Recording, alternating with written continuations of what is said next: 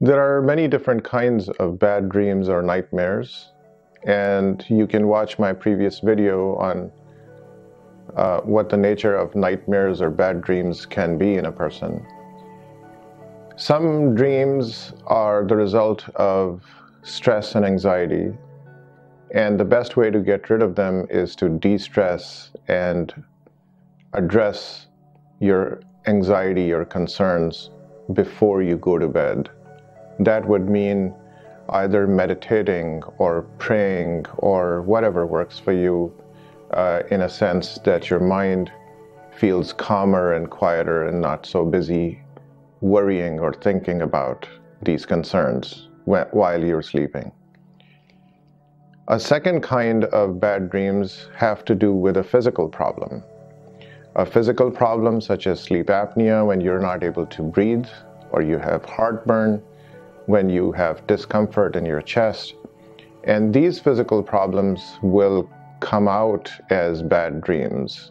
So then addressing the cause of that bad dream would help, meaning diagnosing and treating your sleep apnea or heartburn or any other physical ailment, aches and pains, and whatever else may be physically affecting your sleep at that time.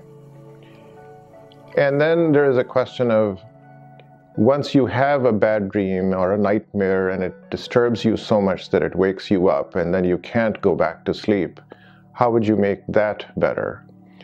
There's a common psychological concept of addressing those terrible dreams that are so disturbing.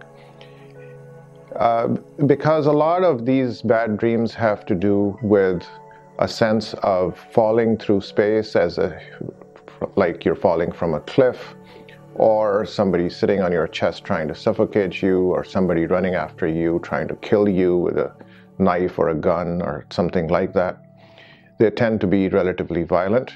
What helps with these dreams is, to the extent that you remember it when you wake up, now you create the rest of the story that was going to happen when you woke up.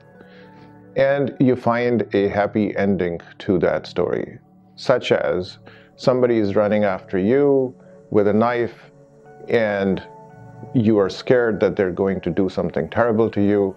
And in that moment, imagine this as a scene in a movie, the cops show up and they arrest this person. Something like this.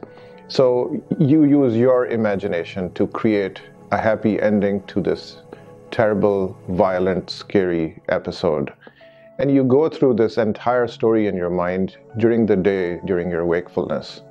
Once you do this many times, now this gets ingrained in your mind. And when you have this kind of a dream, one, you're less likely to have it. Two, it's not as scary because there's a second part to it, which is a happier ending and not the scary, frightening thing. There are other situations when people have terrible dreams related to their past experiences. That may require seeing a psychotherapist, actually, and going through psychotherapy and addressing those situations.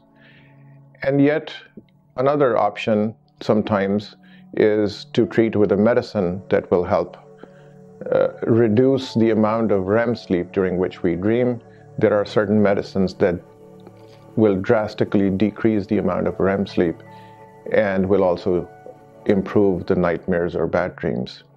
So there's a number of medicines that are prescribed, and a physician, a prescribing person, a provider, a medical provider or psychiatrist would be able to help you with those.